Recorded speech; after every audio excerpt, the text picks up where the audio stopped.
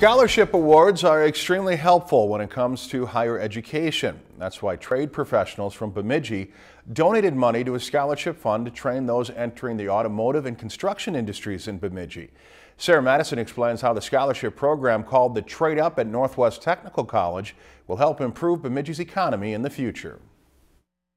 Stacy Roush is a high school senior looking to go into the construction industry, just like many in her family. I was like, hey, I'm going into construction, so I kind of needed a scholarship because I don't have the money to pay for it. At an open house held at the Northwest Technical College, Roush is learning more about a new scholarship program that helps students who want to be in the skilled trade workforce. I find that if I have more training, I can do it easier than instead of just learning on the job.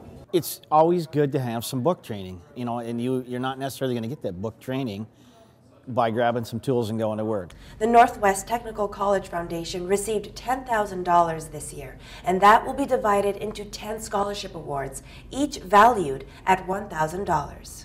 This is what's so wonderful about this scholarship program is that people who want to live here will be able to work here and get their education. The scholarship was initiated because the demand for certified tradespeople is growing in Bemidji. There are construction and related trades around this area right now are very active.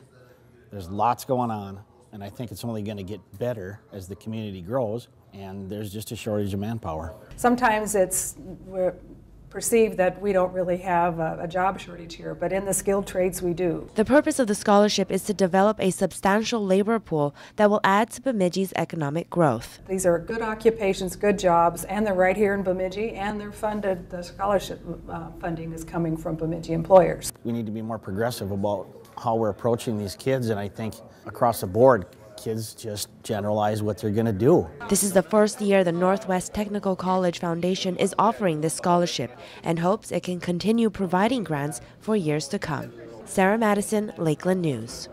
And seniors graduating this year from Bemidji, Trek North, and Voyagers Expeditionary High Schools are eligible for the scholarship. Deadline to apply is April 23rd.